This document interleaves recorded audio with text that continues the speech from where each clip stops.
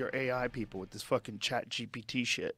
This Your scares the people. fuck out of me. What It's do you your mean? people. What do you mean? Your your AI people. You're wacky coders. What have you done? Yeah, it's super interesting. Fascinating. Language models, I don't know if you know what those are, but that's the general systems that underlie ChatGPT and GPT. They've been progressing over the past maybe 4 years aggressively. There's been a lot of development. GPT-1, GPT-2, GPT-3, GPT 3.5.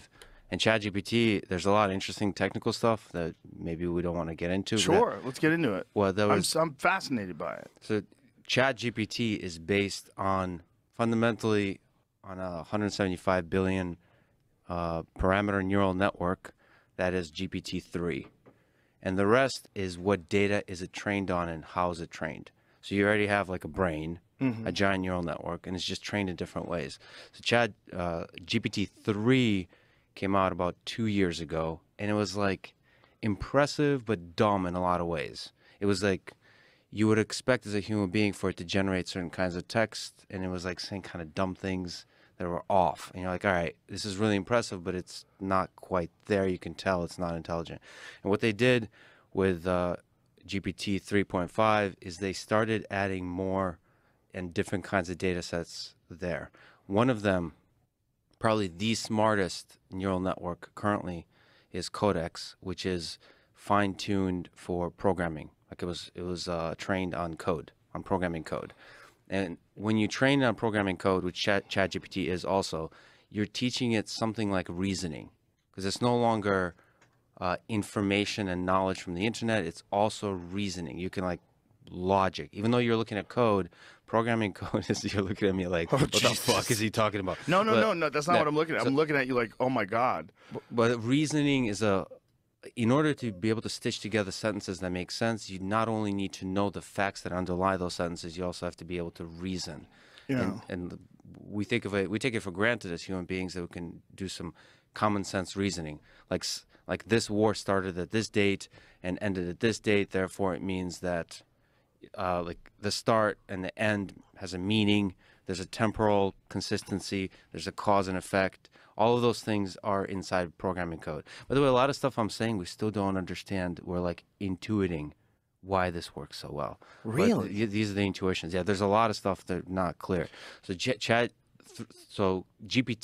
3.5, which ChatGPT is likely based on. There's no paper yet, so we don't know exactly the details.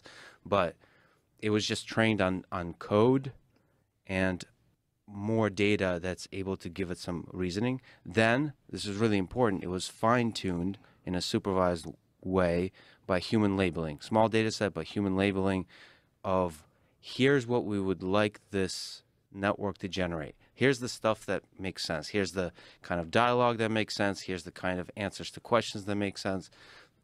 It's basically pointing this giant Titanic of a neural network into the right direction that aligns with the way human beings think and talk. So it's not just using the giant wisdom of Wikipedia and just, I can talk about what data sets it's trained on, but just basically the internet. It was pointed in the wrong direction. So this supervised labeling allows it to point in the right direction to when it says shit, you're like, holy shit, that's pretty smart. So that's the alignment. And then they did something really interesting is using reinforcement learning based on labeling data from humans. That's quite a large data set. The task is the following. You have this smart GPT 3.5 thing, generate a bunch of text, and humans label which one seems the best. So ranking. Like you ask it a question. For example, you could do generate a joke in the style of Joe Rogan, right? And you have a label. They have 5 options, and you have a label. Does it mention dick and pussy? No, I don't know which. I don't know how exactly, but so you get it to rank. The human labeler is just sitting there. There's a very large number of them. They're working full time. They're labeling the ranking of the outputs of this model, and that kind of ranking, used together with a technique called reinforcement learning, is able to get this thing to generate very impressive to humans output. So it's not actually, there's not a significant breakthrough in how much knowledge was learned. That was already in GPT-3, and there was much more impressive models already trained. So it's on the way, not just OpenAI. But this kind of fine tuning, it's called, by human labelers plus reinforcement learning, you start to get like where students don't have to write essays anymore in high school, Yeah. where you can style transfer, like I said, do a Louis C.K. joke in the style of Joe Rogan, or Joe Rogan joke in the style of Louis C.K., and it does an incredible job at those kinds of style transfers. It can more accurately query things about the different historical events, all that kind of stuff.